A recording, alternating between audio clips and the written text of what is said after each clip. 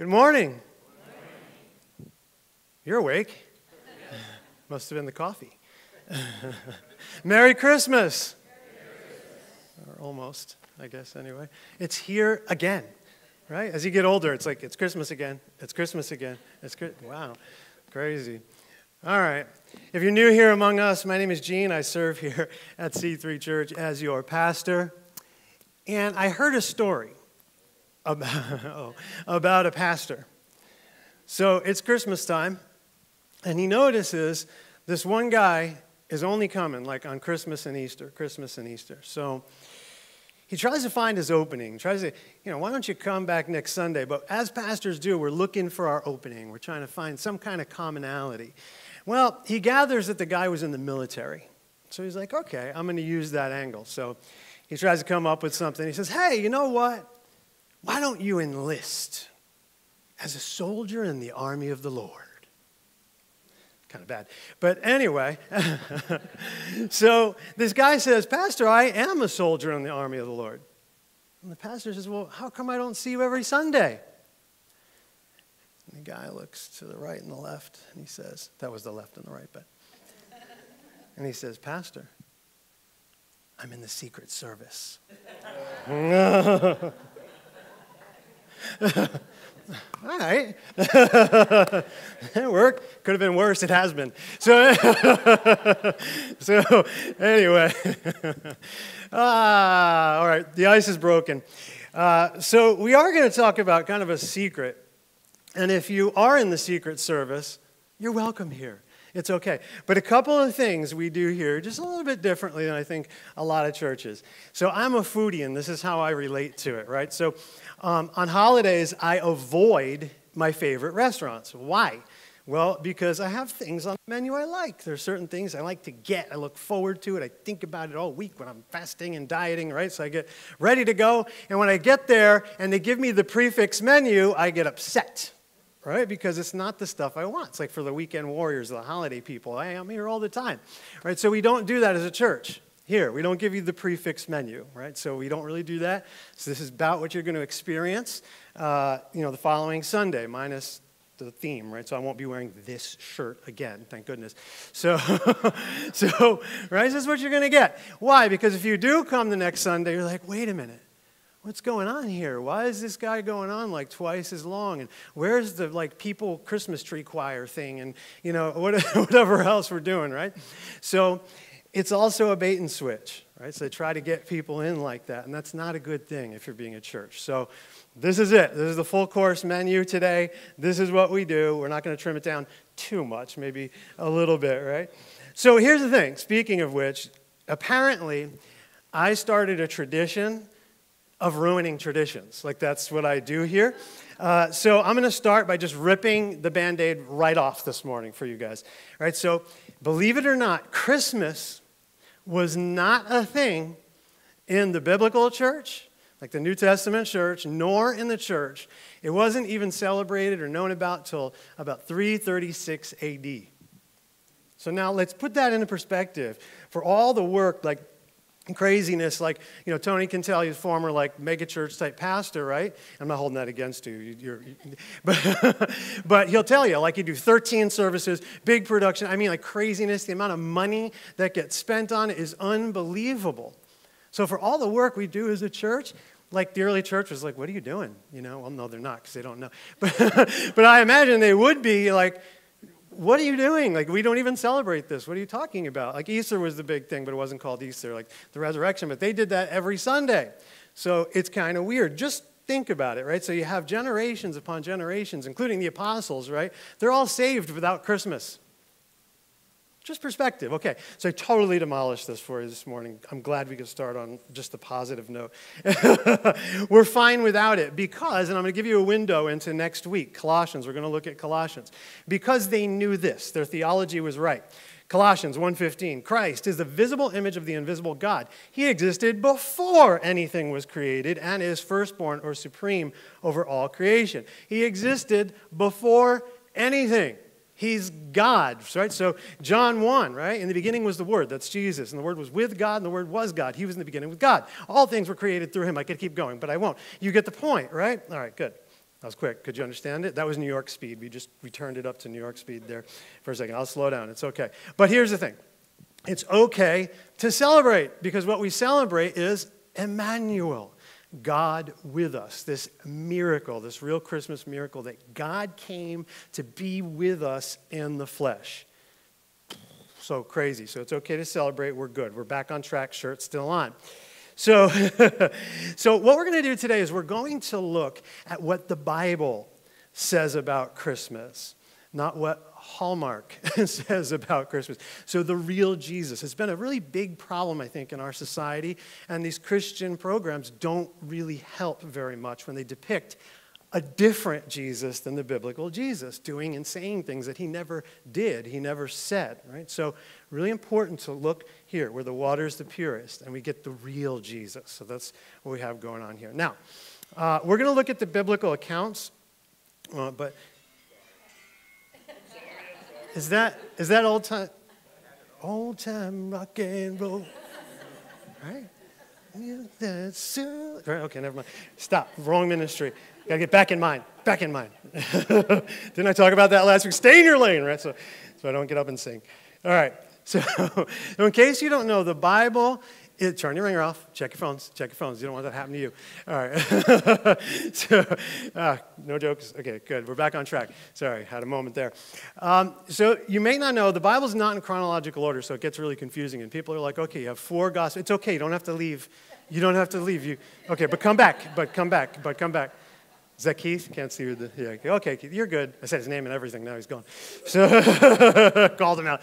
There's 4 gospel accounts. Why, right? So they're different perspectives, not contradictions, right? They're different perspectives on Jesus' life and ministry, right? So maybe Matthew comes along first, right? So Mark is a little bit shorter, but Luke comes along and he's like, oh yeah, but there were also these things that happened. So if we tell a story about someone's life, it's not all going to be the same, right? So we have to pick up different details. Even within them, they're not always in chronological order themselves, right? So you kind of got to put it together. We did this a lot in this series, a lot of work, right? So I'm going to do that for you this morning and explain some things, right? So let's hop right in. Matthew 1:18. This is how Jesus the Messiah was born. His mother Mary was engaged to be married to Joseph. But before the marriage took place, while she was still a virgin, she became pregnant through the power of the Holy Spirit. Now, Joseph, to whom she was engaged, was a righteous man, did not want to disgrace her publicly, so he decided to break the engagement quietly. As he considered this, an angel of the Lord appeared to him in a dream. Joseph, son of David, the angel said, do not be afraid to take Mary as your wife, for the child within her was conceived by the Holy Spirit. And he said, what? No. So anyway, and she will have a son, and you are to name him Jesus, for he will save his people from their sins. All of this occurred to fulfill the Lord's message to the prophet. Look, the virgin will conceive a child. She will give birth to a son, and they will call him Emmanuel, which means God is with us. When Joseph woke up, he did as the angel of the Lord commanded and took Mary as his wife, but he did not have sexual relations with her until her son was born, and Joseph named him Jesus. So you caught what I did there in a non-denominational church. Until, okay, nobody? No, okay, good. No. Anyway, so seriously, just be real about when we read these things. It's okay to try to think, reflect, get into Joe, what? So think about it for a second. If I had that dream, I'd be like, what? I'd just forget about it, right? It must have been pretty powerful, right? And then if my wife came up to him and be like, I'm pregnant, but it's not by you, by the Holy Spirit. I'd be like, have you been hanging out with my handsome friends? So, just be real. So, it's okay to have a little humor. So, okay, we're going to pop over to Luke now, because this is the chronological thing. Luke 2:1. At that time, the Roman Emperor Augustus decreed that a census should be taken throughout the, glad you're back, Roman Empire. This was the first census taken when Quirinius was governor of Syria. All returned to their own ancestral towns to register for the census. And because Joseph was a descendant of King David, he had to go to Bethlehem in Judea. David's ancient home. He traveled there from the village of Nazareth in Galilee. He took with him Mary, to whom he was engaged, who was now expecting a child. And while they were there, the time came for a baby to be born. She gave birth to her firstborn son. She wrapped him snugly in strips of cloths and laid him in a manger because there was no lodging available for them. So John, the Gospel of John, doesn't really talk about this actual birth account, but it does say this. John 1:10, he, Jesus, came into the very world he created, but the world didn't recognize him. He came to his own people, and even they rejected him. But to all who believed and accepted him, he gave the right to become children of God. They are reborn, not with a physical birth resulting in human passion or plan, but a birth that comes from God. So the Word became human, the Word became flesh, it says in some versions, and made his home among us. He was full of unfailing love and faithfulness, and we have seen his glory, the glory of the Father's one and only Son. So this is the point of what happens at this moment. Luke 2:8. That night, there were shepherds staying in the fields nearby, guarding their flocks of sheep. Suddenly, an angel of the Lord appeared among them, and the radiance of the Lord's glory surrounded them. They were terrified. But the angel reassured them. Do not be afraid, he said. I bring you good news that will bring great joy to all people. The Savior, yes, the Messiah, the Lord, has been born today in Bethlehem, the city of David. And you will recognize him by this sign. You will find a baby wrapped snugly in strips of cloth lying in a manger.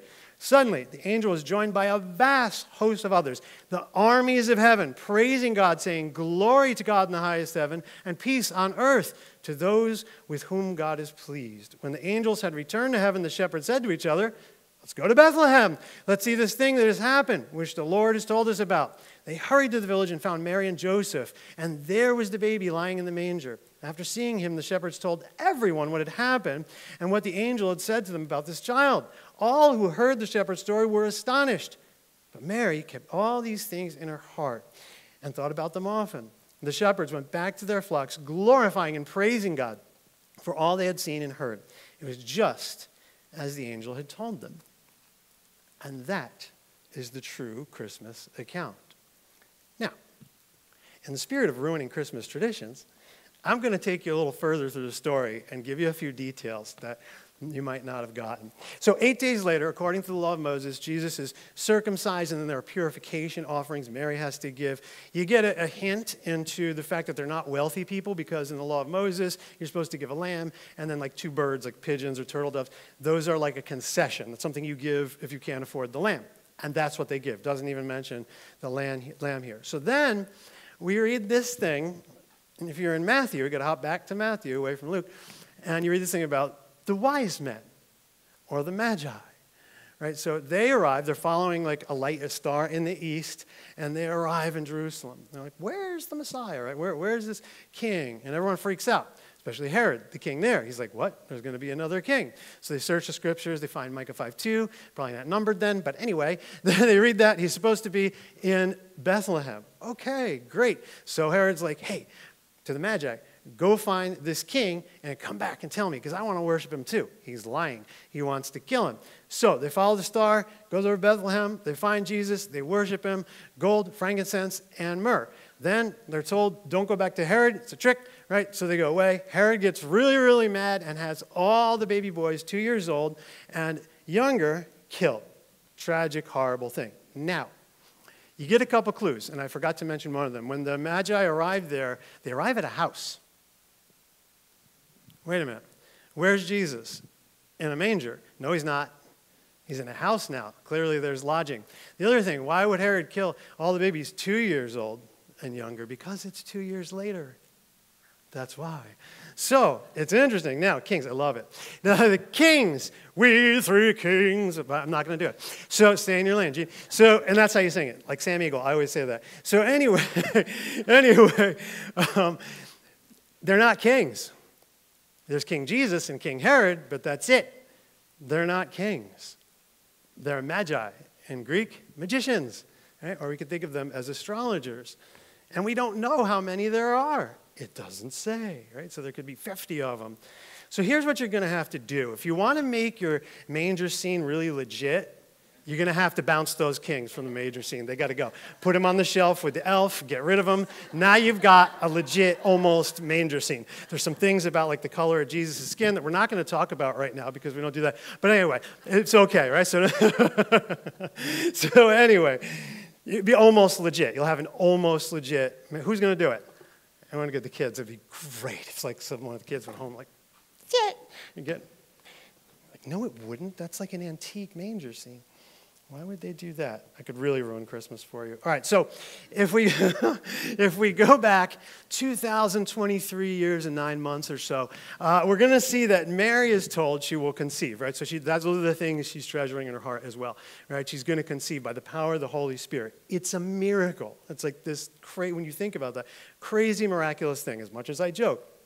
Now, if we go back even further, if we go back to Matthew, we're going to find, just like that, and we're going to find an Easter egg in the genealogy. So at the beginning of Matthew, between like verse 18 and 1 there, 1 through 17, you see just this list of all these people. And nobody reads genealogies except me, right? So I like to read them because each name has a story. And if you read the Old Testament, you're like, oh yeah, that's what happened. And you try to connect them, and these things come to mind. Now, what is a genealogy? Family tree.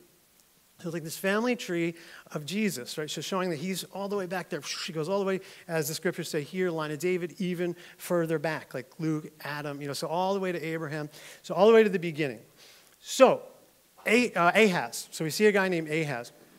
Now Ahaz, if you're reading, it's again, repeat stories, right? So you have 2 Kings, you have 2 Chronicles, and so they tell some of the same stuff. I believe it's 2 Kings 16, check my work. Probably 2 Chronicles 28 or so, Ahaz. Ahaz is Hezekiah's dad. You probably don't know who Hezekiah is anyway, so whatever. We'll keep going. But King Ahaz, and when you read those accounts, he's a bad king. He's really not a good king. He sacrifices his kids. He copies Tiglath-Pileser, the king of Assyria, copies his altar and all this stuff. Really not good. But if you look at Isaiah, where he appears again, so it's telling like different perspectives, he doesn't seem all that bad. In fact, he's worried about these other invading armies attacking him. In fact, he goes to Assyria for help. So he's worried about him, nervous about what's going to happen, right? So much so that he sells stuff, all this other stuff, enlists Assyria to help him out. Why? Because there's like this civil war going on before him. So David, everybody knows about David, right? Solomon really messes up. He's kind of a bad guy. He breaks all the commandments for a king in Deuteronomy 17, and so the kingdom will be torn from him. It'll fall, but not during his time, for the sake of your father David. It's going to happen during Rehoboam's time. And it does. The kingdom splits. And so you have Judah in the south and all the other tribes. There's 12 tribes of Israel except like Benjamin and the Levites. But anyway, the other tribes up in the north, and that's called Israel, just as a blanket default. Don't think of it like today. So there's the civil war. And then there's all these other countries coming to war with them. And that's what he's worried about. So Rezin and Pekah. So Isaiah comes to kind of assure him, like, yeah, you're going to get attacked, but there'll be prosperity after that. It'll be okay. And he's like, ask for a sign. And in Isaiah, he's like better than the other depictions of him because he's like, no, I wouldn't test the Lord with a sign. I'm like, well, all of a sudden, are you a good guy now? Which is kind of interesting. But the Lord's like, no. I'll give you a sign that it's going to be okay. And this assures him of a couple of things. Isaiah 7:14. All right, then. The Lord himself will give you a sign. Now you know the context, right? Look, the virgin will conceive a child. She will give birth to a son and will call him Emmanuel, which means God is with us. And so this is what's happening in this, bring you back to the genealogy. It's talking about Jesus. And this is amazing. We just kind of like overlook this stuff sometimes. I want to bring your attention to the fact that it's around 700 years before Jesus. This is predicted in a king, in King Jesus' line to a king. Right? So there's a lot of context going on, but just inside there, this is the sign. So it's a prediction of Jesus' birth and this kingly line being continued. Now, if we keep reading, we learn a little bit more about it. Like, what kind of king is this going to be? Right? We already said God with us. Okay, is that just his name? Isaiah 9:6. For a child is born to us, a son is given to us. The government will rest on his shoulders, and he will be called Wonderful Counselor, Mighty God, everlasting Father, Prince of Peace. His government and his peace will never end. That's the kind of king and kingdom. He will rule with fairness and justice from the throne of his ancestor David for all eternity. The passionate commitment of the Lord of Heaven's armies will make this happen. So this is King Jesus. He's the only one that can be eternal, whose reign will never end. Right? Mighty God, everlasting Father, Prince of Peace. I'm not going to sing Handel's Messiah to you, although I want to. All right, so if we keep reading, we'll see some more. Isaiah 11. We know that he's from the line of Jesse, who's David's father there, right? So, and it says some interesting stuff, like from its roots a branch will appear. So from this stump, this branch is going to appear. Not the only place that appears. It's going to bear fruit. The Spirit of the Lord will rest on him like it did at his baptism. We know Jesus is the seed of Abraham, like Paul calls him in Galatians. Seed, not plural. All nations on the earth will be blessed through the seed of Abraham, Genesis 22. We also know he's from the line of Jacob, Abraham's grandson. Numbers 24:17. I see him now. I behold him, but not near. A star will come out of Jacob. A scepter will rise out of Israel.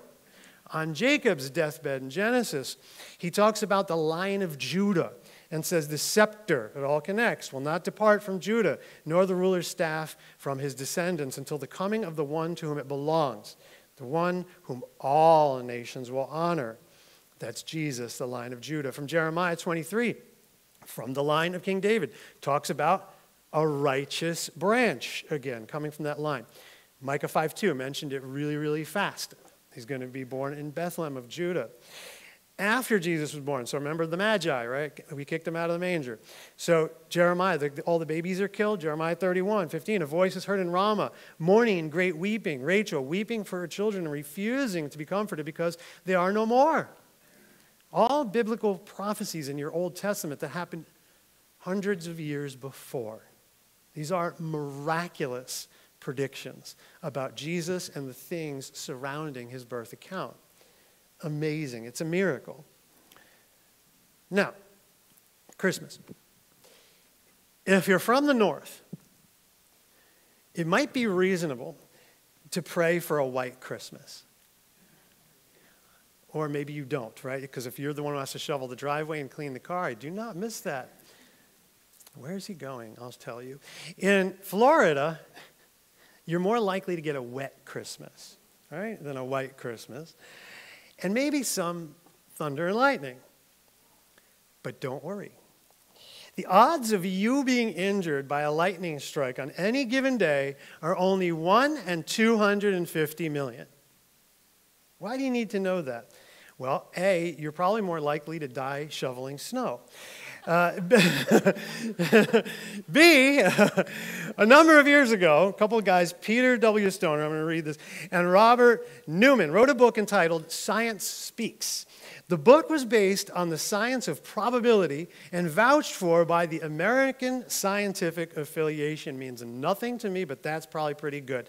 It set out the odds for any one man in all history fulfilling even only 8 of the major 60 prophecies and 270 ramifications fulfilled by the life of Christ. So all these prophecies, right? So basically you're taking a tremendous amount, like just say 60 prophecies. Okay, we're only going to boil it down to the 8 we looked at today. It's like 9 surrounding Jesus' birth, but specifically about Jesus, like 8 prophecies, right? So the probability that by these people, same kind of scale, the probability that these prophecies that we talked about today, that they would be fulfilled is a number I can't even comprehend. It's 1 in 1 quintillion. Right. So that's 1 billion billions. 1 in 1 billion billions. Now, so just help me if I get this wrong, math fact check. So a billion is 1,000 millions. Right? Is a billion 1,000 millions? I did my Bible homework before this message. I didn't do the, so I wasn't what I was concerned about, right? I think a billion is 1,000. Someone smart says yes, okay.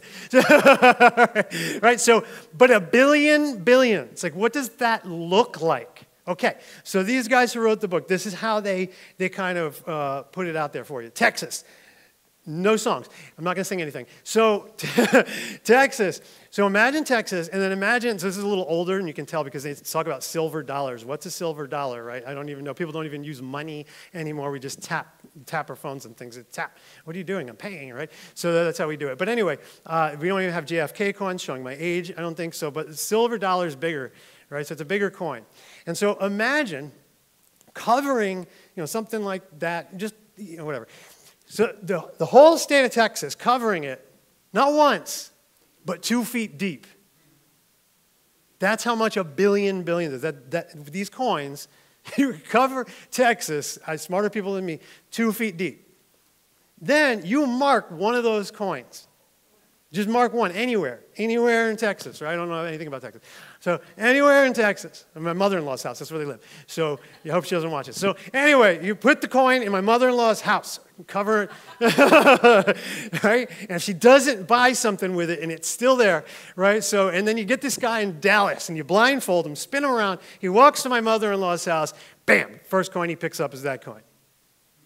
That's how they kind of framed it out, right? That's the probability that even these 8 prophecies would be fulfilled. It's insane. It's like the miracle of miracles. You have to think about the timing, like him doing, and they all line up, like everything, just fulfilled perfectly. Who he is, what he did, it's just astounding when you really think about it, right? Or you use that kind of illustration. Now, what we celebrate today is the miracle of miracles. Now, speaking of miracles, do you think you're going to get what you asked for this year? That's really funny, right? So I think about kids, right? So we often ask for things, or sometimes ask for things like we can't afford. Right? That's what kids do because they can't afford anything. They don't have money, right? So they might now. They just tap your phone to pay. But anyway, right? So they just ask for it, and they're just happy, and they get toys. What would you ask for? You want to share with the rest of us? You can. What was it? He has money. You have money? Okay, my name is Gene. I serve here at C3 Church as a pastor. We don't make very much money at all, man. So afterwards, maybe you can help me out. I asked for a car for Christmas. Right, but that's what we do, right? So you get older and I can afford everything, like toys. Why would I want toys, right? So anyway, but there are toys. But, I have everything I need, right? So you start asking for bigger stuff. And it's so funny because you see the car commercials, right? And, the car's out there with the bow. And they're always, really happy they got this thing. But, just the words out of my mouth would be like, great, now we got another car payment. That's what I would say. I wouldn't even be happy at all with that gift. So I don't ask for things like that at all. I just ask for underwear because I have realistic expectations. That's it. Mm-hmm. So, but maybe some of us are praying for an even bigger gift than that this year. Maybe some people are really praying for a miracle.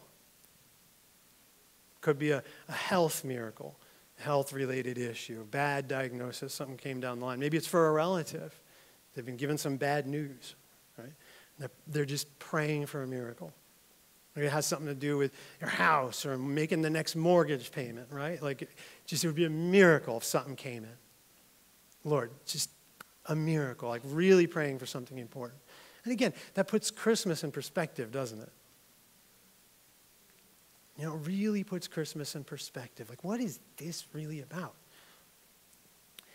Now, truth be told, we may not get that miracle. But here's the good news. No miracle could be greater than the one we celebrate today, regardless of what we pray for. God so loved the world, right? He gave his one and only Son for us, right? For all who believe, we can be with him for eternity. We're safe. So no matter what we're praying for, unanswered prayer, no matter what happens here, we're good. We're good. It's okay. It's all going to turn out just fine, even better than just fine, right? So if you're praying for a miracle, that prayer has been answered and fulfilled in Jesus. And that's what we celebrate today. Jesus is the ultimate answer to all our prayers.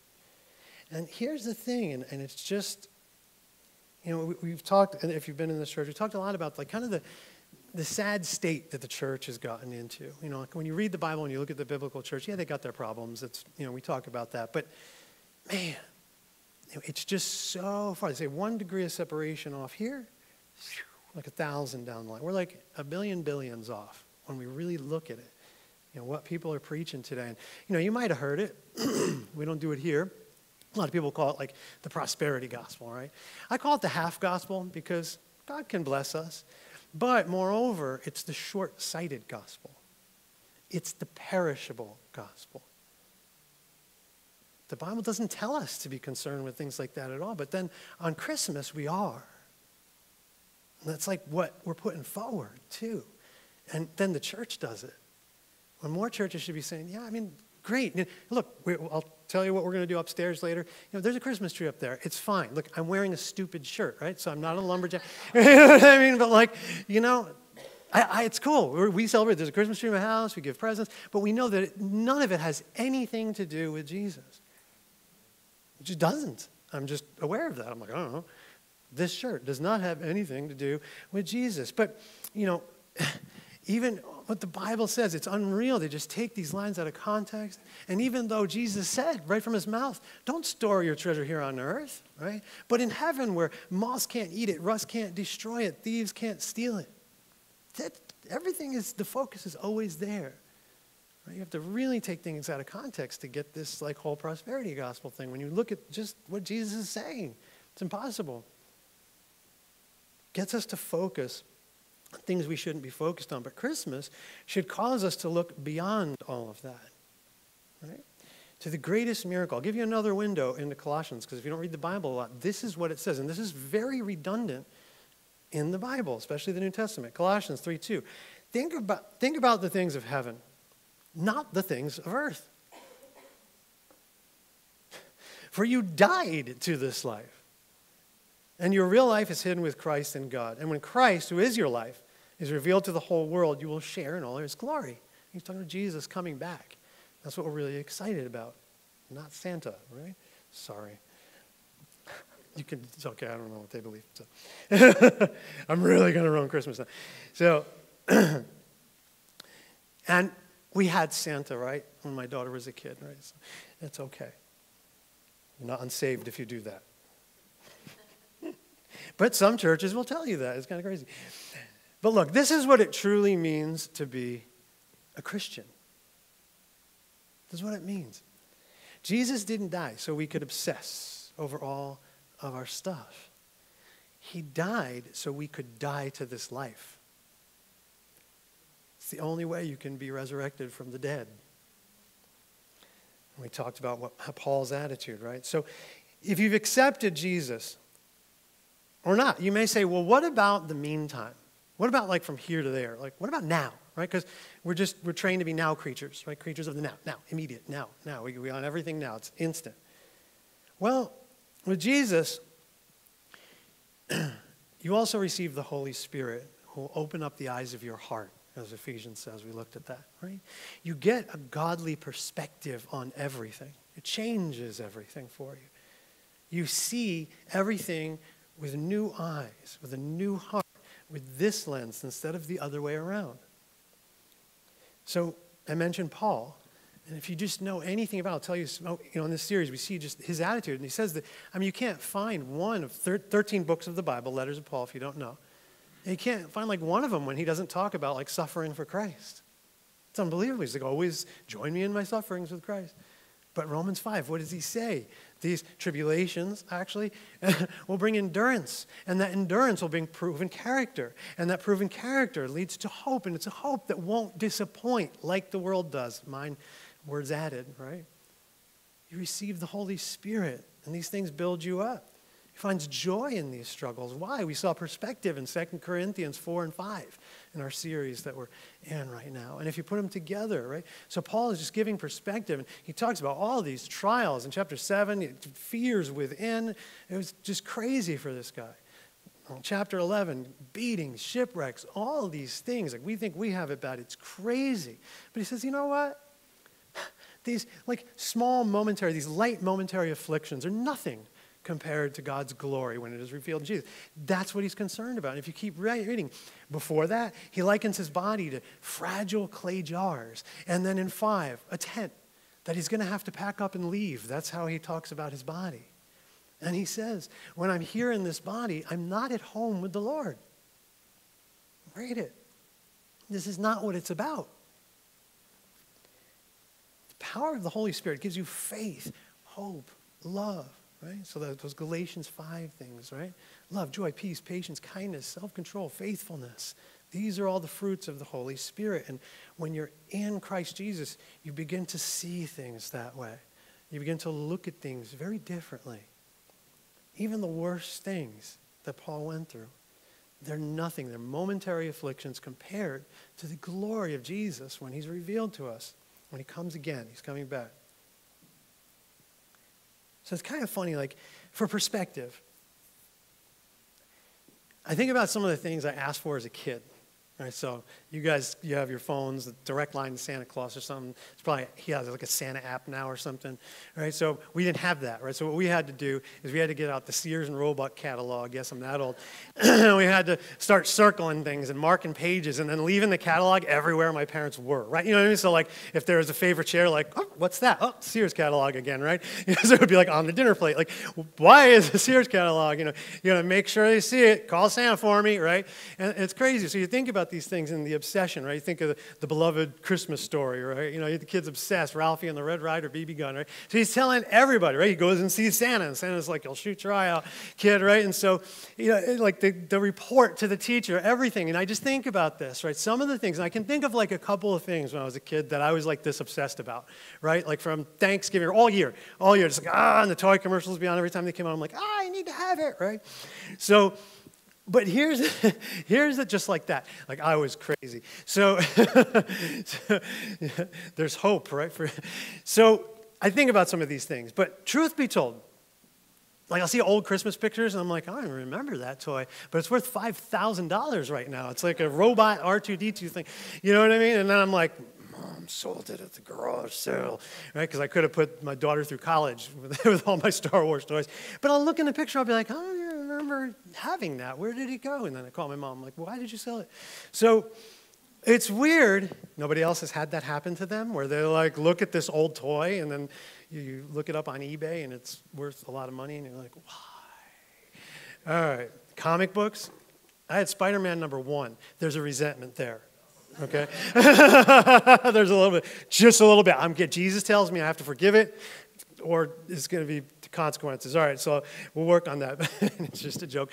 But anyway, no, it's not. So you look at some of these things, like totally obsessed over some of this stuff, right? And for perspective, I'm like, I don't even care about that. I'll talk to you about that later, Tony, some of the toys. But right, I don't play with toys anymore.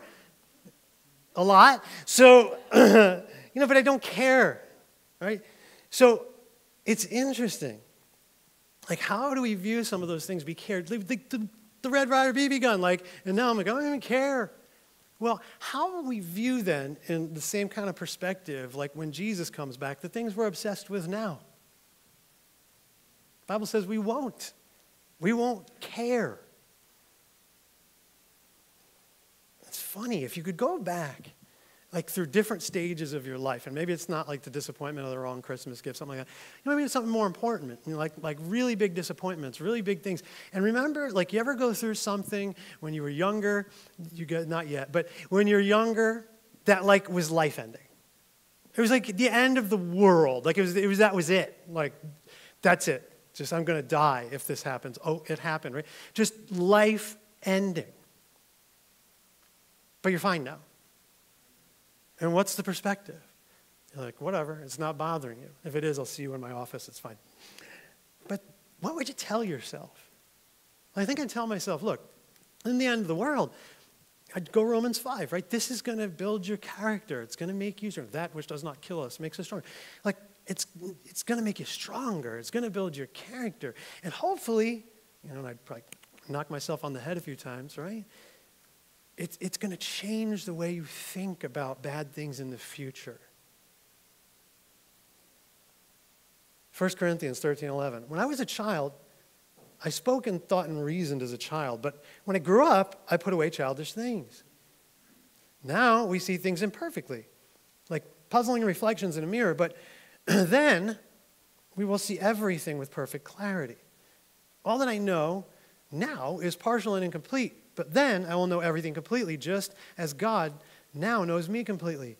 3 things will last forever: faith, hope, and love. And the greatest of these is love. And indeed, God loves us so much that he blessed us with this miracle of himself. Regardless of what you asked for, what you're praying for, what we have is an imperishable gift. Nobody can take it from us. It's not going to wear out. It certainly won't disappoint us like everything else does. And you can take it with you.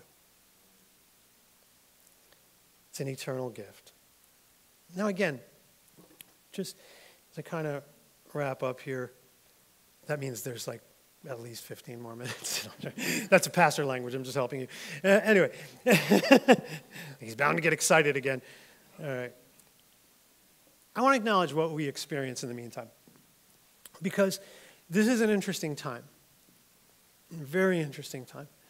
And again, expectations, right? We put expectations. We put all these things. That's why I broke them when you first came in here, right? So expectations, right? So it's always going to be the same. You know, no one's going to die. You know, no one's going to let me down. No one's going to leave me, right? But they do. It happens. I'm a pastor. I don't think anybody in here has a perfect family. Right? If you do, just get out. Right? Okay, so stay. It's okay. But, you know, really, like people pretend they do, but they don't. Everybody has a broken family in some way, shape, or form. And some are more broken than others, right? And it can be lonely this time of year for certain people. I get it. I hear it. You're lonely. You feel left alone, abandoned. But let me just tell you something. It's kind of the sad irony in the seasonal depression that we get around Christmas time. It's that we're celebrating Jesus. And if you're celebrating Jesus because you've accepted him, you have Jesus. So you know what? You're never alone.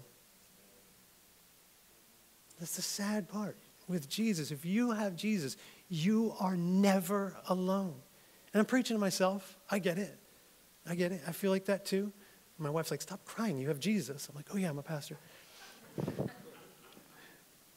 I get it. I get it. It's okay to vent and feel. We feel certain things, right? But we got to come back to reality. If we have Jesus, you don't need anything. We have everything we need. You're never alone. The other thing too, and so I just kind of want to tell you a little bit about the church if it's your first time here, and then we'll go eat.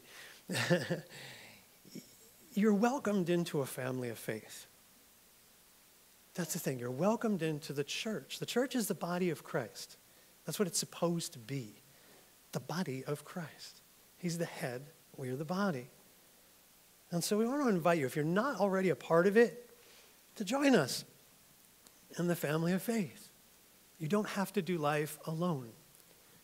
Right? So yes, there's in the meantime. And we're here to equip, support, and build each other up. That's what we do here. So just a little bit about what this church does. If you don't know, and this is good for, if you consider yourself a member of the family, you're a member here, good for you to hear again, and a reminder. We are a non-denominational church. So just a small amount of education, no rants, but most calling themselves non-denominational are not. It's important to ask the pastor, where did you go to seminary, and did you get rid of some of those beliefs or neutralize them? Right, so we are a church where we have people from all different denominations here, and we all believe the same thing about the gospel, about Jesus, and what's important about Jesus, right? He's God, all these things. If you look 1 Corinthians 15, there's your gospel, right? But the other things, and this is what Paul's also writing in 1 Corinthians, right? He's writing a lot. Don't divide over the pastor and who you think the better pastor is. So 8 through 10, meat sacrifice, different issues that they'd have, what we call secondary doctrine. Don't argue about that. One of those things is the Sabbath, right? And I say this all the time. Yet now, you have people will say, no, you can't, you're not saved, you can't come to this church unless you observe like the 7th-day Sabbath, like the 10 Commandments. What? Paul, the Bible says don't divide over that, right? So that's a non-denominational church. So it means we are a drama-free church. Imagine that, a family with no drama. Drama people don't stay here. And so we lose a lot of people. Yeah. Right? Because we don't deal with it. I don't deal with it. No. Right? I do not deal. You can have problems. We can meet in my office. You can cry. Talk about problems. That's not what I'm talking about. I'm talking about now you're making everybody's life difficult. Because, no. Right? Or complaining or this and that. Stop it. This is awesome that we even have this, right? So drama. We're also, the expectations. We're clearly not trying to be a mega church. But a lot of people are. And there's always scandals in the megachurch. Why? The money, this, right? All this other stuff. Trying to get rich and famous. When somebody like me is trying to get rich and famous off the church, you can't see the problem with that? Unbelievable. But of course they have a problem, right?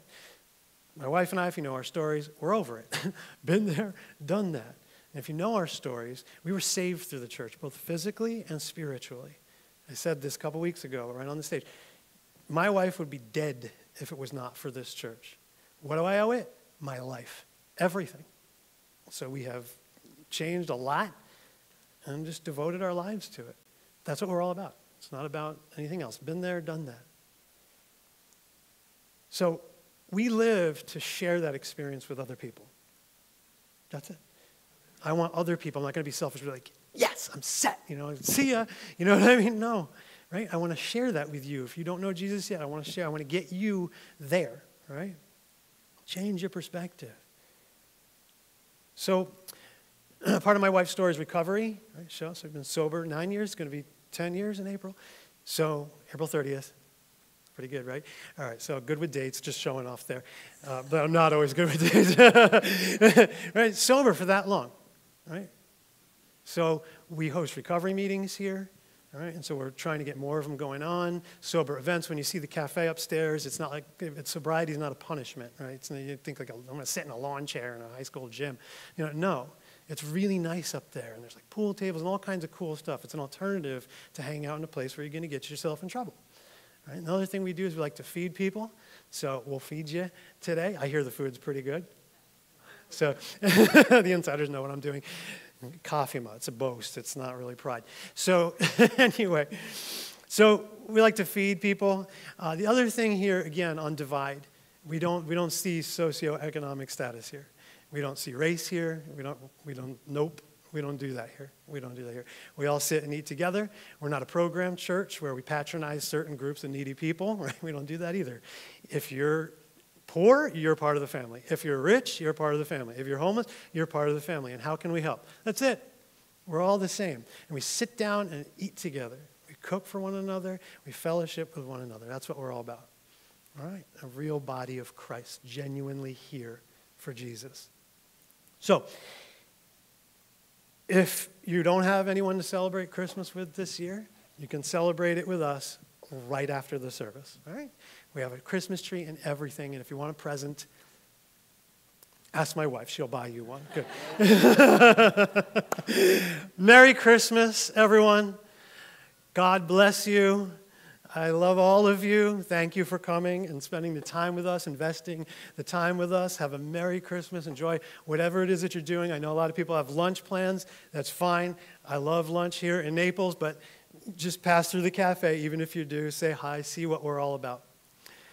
Let me pray for you. Lord, I thank everyone. Thank you for everyone who came in here, for sending everyone who came in here. And I just hope you open the eyes of their hearts, Lord, so that they can receive your Spirit if they haven't already. If they have, remind them that they are not alone. They are not alone. Even with nothing else, they have you. And Lord, we thank you for that gift so much.